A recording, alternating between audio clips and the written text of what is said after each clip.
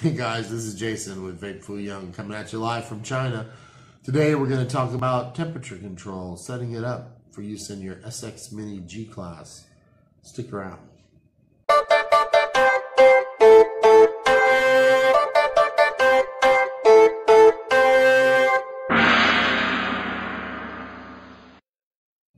Alright, so temperature control, what is it? It basically is a way that you're going to control the temperature that your coil reaches. And it's going to maintain that temperature consistently throughout your vape, whether it's a few seconds, whether it's 5 seconds, whatever. So with temperature control, you're going to get a more consistent, more smooth vape, and you're also going to be able to fine tune your vape, maybe to more complement the juice that you're vaping. You know, juices have different VG, PG mixtures, so many different things that go into them. Some are more sugary, sweet, different things. And you're going to find that different temperatures are going to complement those juices better. They're going to taste better. So anyways, temperature control, it's something that I've had the SX Mini G class for about 6 months and never set it up for temperature control. And as I was reading more and more about the G class, more and more, so many people were saying, hey, look, if you're not using temperature control, you're wasting it. You know, you're just using it as a mod, just, you know, vaping away in wattage. It really shines in temperature control. So I decided I'm gonna figure out how to set it up. Didn't see a lot of information on YouTube about setting up your G class for temperature control. So I decided I'm going to figure it out, and once I did, make a video. So with temperature control, there's certain wires that you're going to want to use. Some wires will not work in temperature control. Ni80, the nichrome, will not work. Canthal will not work. Apparently, the characteristics, temperature control is accomplished by measuring the changes in the characteristics of the wire as it heats up to different temperatures and different wattages or joules or whatever, and those wires don't have enough change currently for temperature control to work. Wires like nickel, titanium, stainless steel, these do, the characteristic changes in them as they heat up are consistent, can be measured, and can be used to then figure out exactly what temperatures, you know, you're vaping at, where you want to keep it. So so I've got stainless steel in here. I've got a 6 spaced coil, 6 wrap spaced coil, stainless steel, 316L, 26 gauge. It is showing 0.46 ohms, and let's go ahead and take a look at the close-up. Okay, guys, you can see here I've got the G class, got the Musketeer by Blitz mod on it, got it all juiced up, wicked up, ready to go. Just pop the cap on here on the Musketeer RDA. So, bringing up the screen, you notice on the screen on the upper right-hand corner it says 35 joules.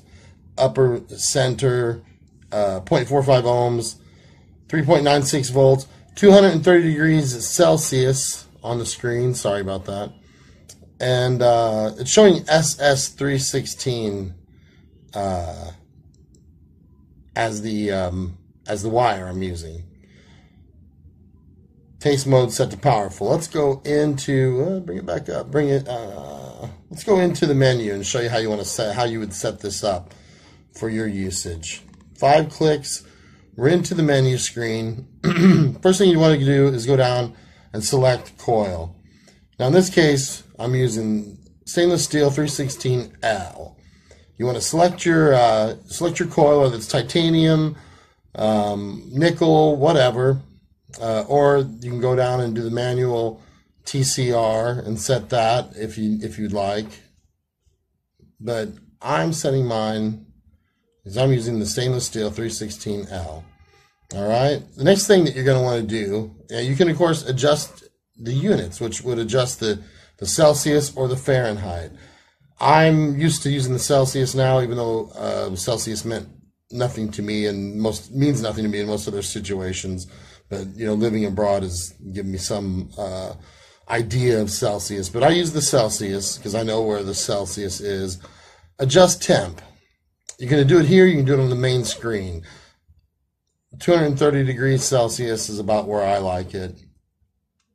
If we adjust the unit to Fahrenheit, adjust temp, 230 degrees Celsius is 446 degrees Fahrenheit. All right.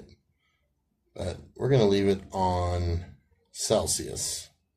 Okay. Whoops. Now, jumping back out to the main menu, in order to use the temperature control, you're going to want to vape not in the wattage mode, which you can vape with the stainless steel, but in order to take advantage of the temperature control, you're going to want to go into the joules mode. Now, when I first was setting this up, what I didn't realize is, you need to have the joules set up. You need to set the joules at the level that you are going to be comfortable with. The joules basically is going to provide the power to vape, sort of how much power you're going to need or you want to be able to vape. But the temperature control is going to prevent it from going any hotter, and that's where you get this nice, even, consistent vape. So you can set the joules really low and have a weak sort of a weak hit, and set the temperature control at a certain level, and it won't go over that level. It'll stay around that level once it reaches that level. But if you set the joules, let's see, if you set the joules down at 15 or 10, or 10 is the least you can go, it's going to take a while to reach that level. Okay, if you kick it up high, it's going to get there quick. It's going to get there much faster. Whoa, obviously we don't want that high. Anyways, if you set it up higher, it's going to get there much faster, but the temperature control is going to keep it at that consistent temperature. So that's what I was having trouble getting at first. I thought just set the temperature and go. But I was getting, vastly different experiences depending on where the joules were set, and where I would set the wattage had no effect on it at all. And that's why you see in this case, the wattage is set at 5. I just set it down. It doesn't matter what it's set at. If you set it 200, it's not going to affect you when you're in temperature control. So, as you are setting this up, you want to set your joules somewhere that you're comfortable. Maybe start at 25, 20, whatever. Work your way up from there. Okay. Then you're going to want to set your temperature. You can go anywhere between 100 to 300 degrees Celsius. Start at 100, start at 120 or something, and just kind of find that sweet spot for yourself. Because I tell you what, I am a complete convert now when it comes to the temperature control. I love it. I didn't understand it for a long time, but now that I'm getting the hang of it and I've had a chance to play with it and make some adjustments, it's really a nice way to go. So if your mod allows it, or you want to go out and spend the money to get one that can give you temperature control, I highly suggest you spend a little time and figure it out, because it's definitely going to be worth your effort in my estimation, and the estimation of a lot of other people, because there's a lot of people that are vaping in temperature control. I just never did it. I was happy in wattage mode. That was my thing, but I'm really, I've seen the light. So I hope I'm not forgetting anything. But that's basically it. In the G class, I'm pushing this joystick button to cycle between these. If you have a G class, you'll be familiar with that. And then when it's in the red, you can make the adjustment. When you get the adjustment like you want, you hit the fire button, or well, the fire button will set that adjustment and then allow you to go into regular usage mode. If I keep hitting the red button, it's just going to cycle between the wattage, the joules, the temperature, and the type of coil, type of wire down here. So there you go.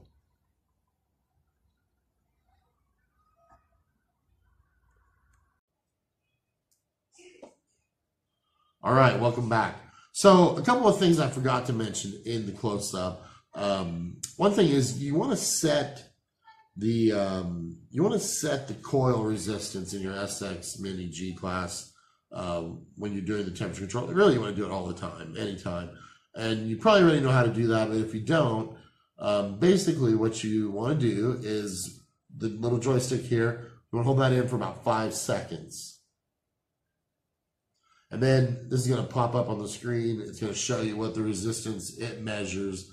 And you can then reset the resistance.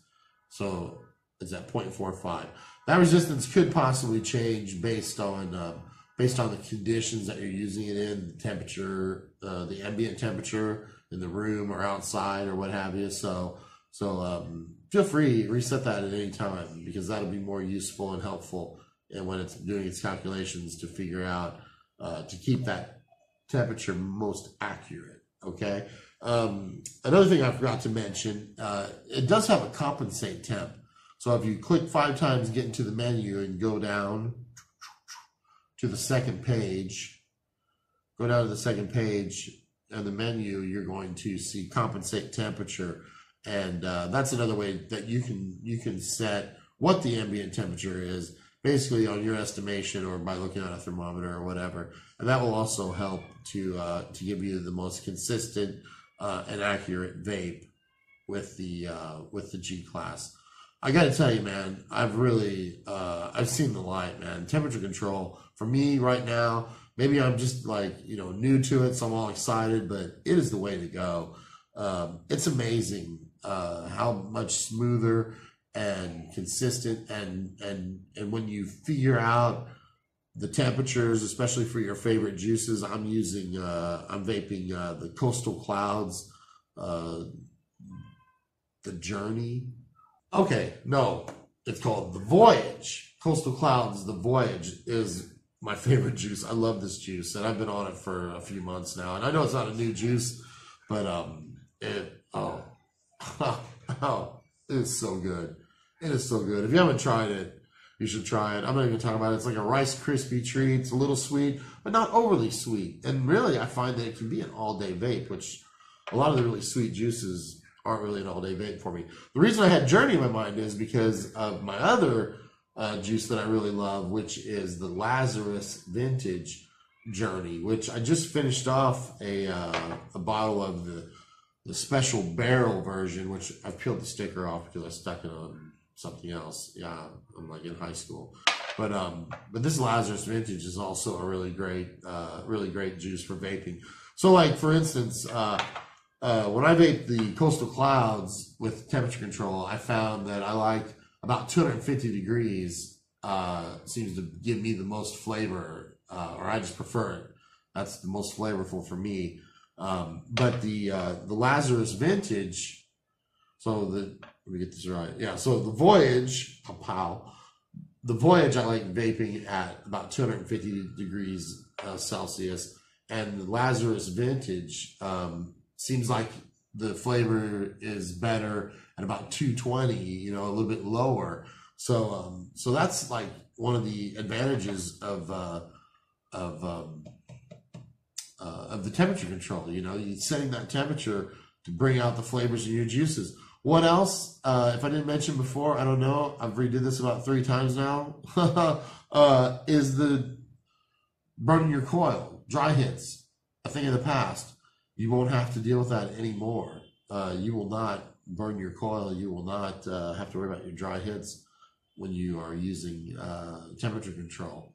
It senses that there's no juice, basically because of the resistance. What? I don't know. I'm not a scientist, but it does work, So, anyways, you got to set your joules where you want them. Got to set your temperature where you want it. Play with it. figure it out. You know, I was so frustrated because I was setting my wattage and then, you know, like what? You know, but I'm an idiot, you know, it shows you right on the screen. When you're in joules mode in the upper right hand corner, it's going to show you what temperature you set in your temperature control. But when you're in wattage mode, it doesn't do that. When you're in wattage mode, it's not showing you that. So I should have figured that out much sooner than I did. So, but anyways, guys, temperature control, if you haven't tried it, it's definitely give it a try and play with it. Don't get frustrated like I did. Play around with it, figure out exactly what you like for your different juices or the juice that you like best, whatever. Enjoy no more dry hits and that consistent vape. You know, it goes all day.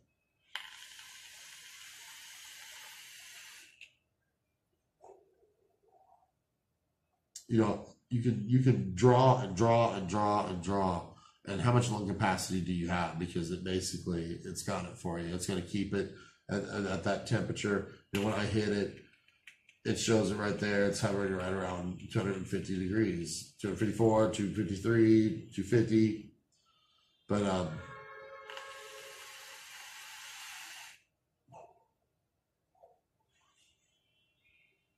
no dry hit, and the flavor, you know, like I said, this Coastal Clouds, I've been vaping this for months now, nearly every day, pretty much.